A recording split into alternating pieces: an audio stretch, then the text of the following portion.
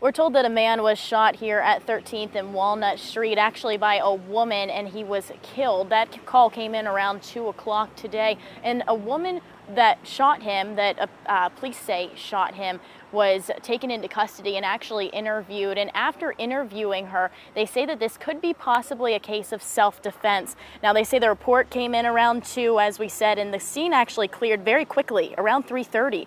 And when we arrived, there were about 10 police cars on scene at one point. We saw evidence markers lining the street, some near a blue Chevy sedan. And during the cleanup, that sedan was taken and towed away. Now, the spokesman for the city of Harrisburg says that because the woman has been released, because this is a possibility of a self-defense case, and police and the district attorney right now are investigating that. Live in Harrisburg, I'm Jocelyn Howard, WGAL News 8.